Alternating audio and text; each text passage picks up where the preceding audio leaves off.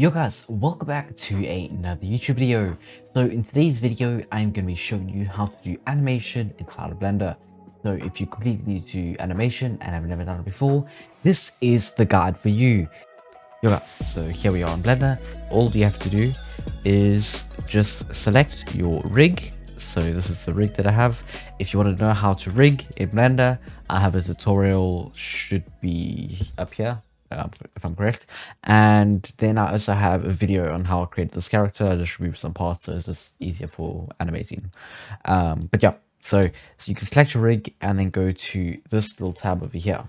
This is the armature settings. So what you can do is go to viewport display and do in front so that you can see the whole rig like this. So we have our rig so we can actually see it now. And you can also see that you have all these different weird shapes like this, like triangle, stretch triangle, whatever.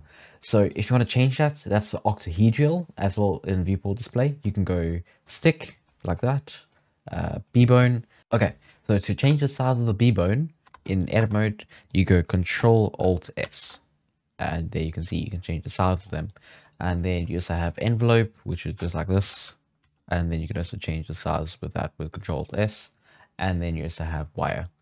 So depending on which version, which you want to use, I personally prefer octahedral, kind of like the default, it's quite nice. But yeah, so that's what I'm using. So if you want to do it like that, cool. So to get into pose mode, just press Control Tab on your keyboard. You'll pop up with this and go to pose mode. So now you can see if you select them, they go blue. And then you can also see this is yellow from where we added RK, which if you don't know is just a different way of animating. So first I should explain what is FK and RK. So FK is this. So say you want the arm to be positioned. So you want to do that, okay? So to make that in FK, you would have to go like this. So you rotate, rotate, and then rotate like that.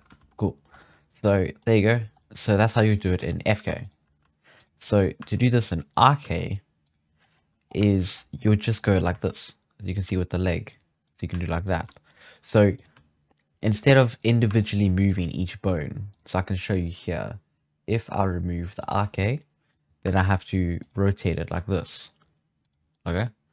Whereas with RK, it follows the position of the bone. Okay? So that's a quick distinction between RK and FK. So let me remove my animating Blender.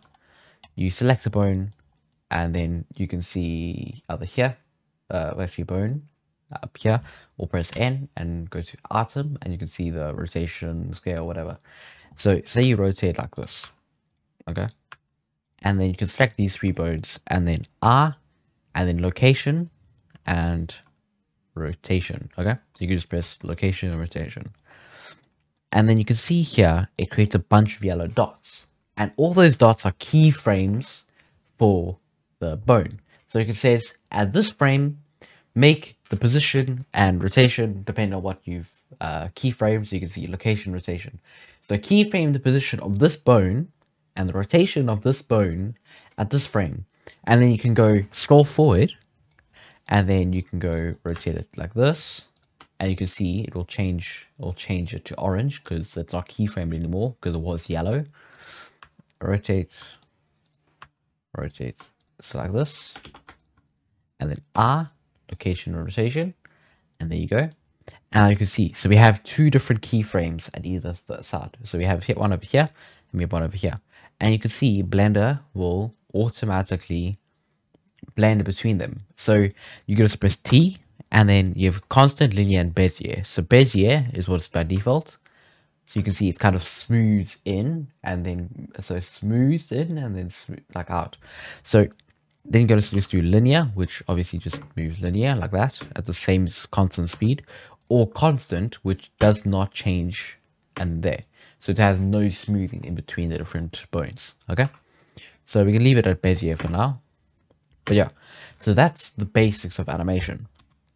And then now what I wanted to show you with dope sheets. The difference between the dope sheet and the normal timeline is with the dope sheet, you can see you can manage all the different keyframes like this.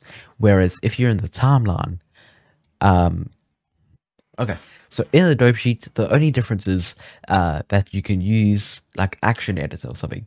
So here, if we do the action editor, you can make the same animation on one rig. So you can make different animations on one rig, and then you can cycle through them over here. So say you make this animation, then you can go make a new action, and you can see you can scroll through. So then there's new action, you can see like there, and we have like there. And then if we save it like this, now you can see we have two different animations. So if you have one rig and you don't want to just like duplicate the rig or something to make each animation, then you can just use the action editor to make each rig. And then Dope Sheet just adds like extra colors and stuff compared to the the timeline, which is just basic. But yeah, and yeah, that's basically not that many differences. And then you have more specific animation pieces over here. Okay, so one thing in the timeline is with keying. So you can set the active keying set to something. So you could do location and rotation. That means by default, when you press R, you can see it says a location and rotation has been done, and then at the bottom it says successfully added added keyframes to 7 things, which is 1, 2, 3, 4, 5, 6, 7. Okay, because rotation also has the W, whatever the frick it is, but yeah, no one cares. No one understands quaternions. But yeah, so that is how the basics of animation. So if you wanted to make a full animation of something, so let's go to the dope sheet editor, and we go to action editor. We can remove this one, and then we can go to meta rig number 1. Let's start working on a simple animation. So say we're doing like a basic walk. So we can go to the first frame, add a keyframe. Well, let's actually just move it. So we have like this. So we want me on the ground.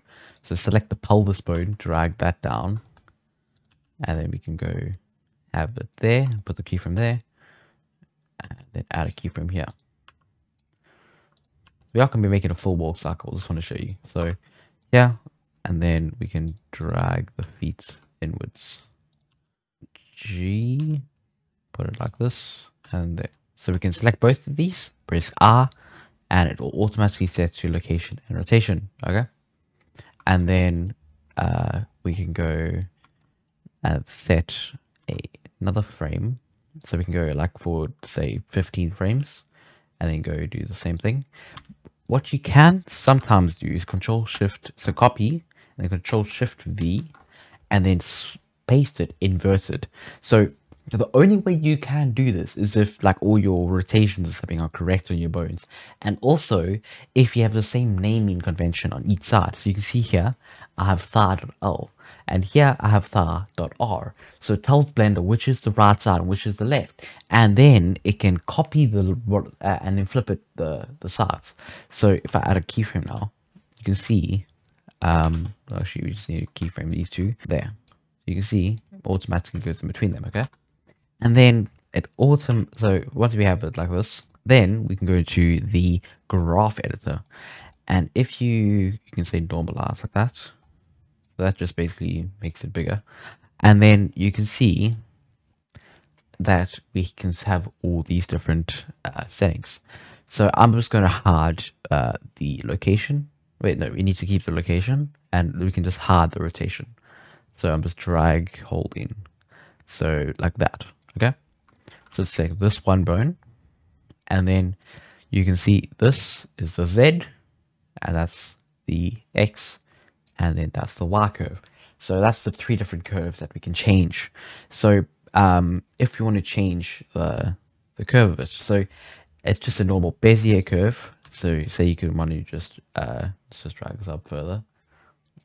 I'll drag my camera up. Okay, so if you want to just go like this, so you can drag this out, and then maybe even do like a bump, and you can see we go to front view. Probably not the best. Oh, here. So you can see it's not the best with such a short animation, but here, so you can see that's the curve of the animation. So you can see it goes backwards and then pops back, so like that, which is the same thing, the curve, like that. Yo guys, I hope you've enjoyed this tutorial on how to make animations in Blender. So stay tuned for the next video, which should be on how to make a walk cycle inside of Blender. So that's from the end screen. Make sure to subscribe so you won't miss that video. Enjoy.